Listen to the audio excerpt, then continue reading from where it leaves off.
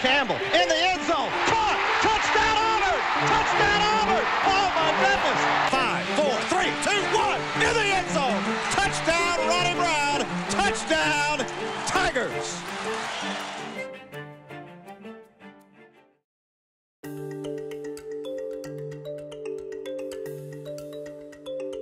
It is what it is. You know, again, deep down in my heart, and I'll go to my grave knowing that we were the best football team that year. And it was just one of those deals that we weren't able to really go show on the field how really good that football team was.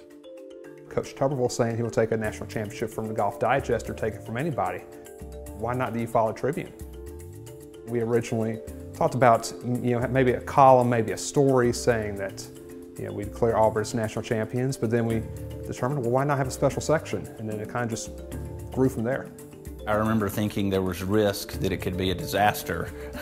We weren't sure what the reaction would be, and so I think we really did it because Auburn had had such an amazing year, and we really were bothered that Auburn was left out, and we didn't think it was right, so we thought it was a way to make sort of a statement.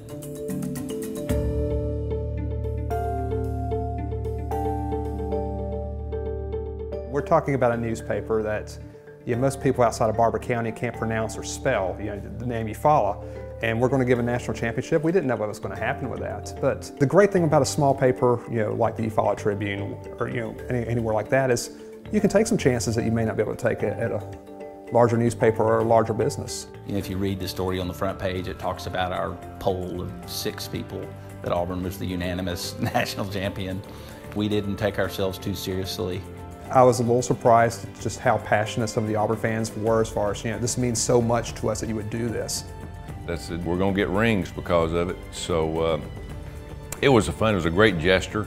It was just fun to see people rally around, you know, that football team.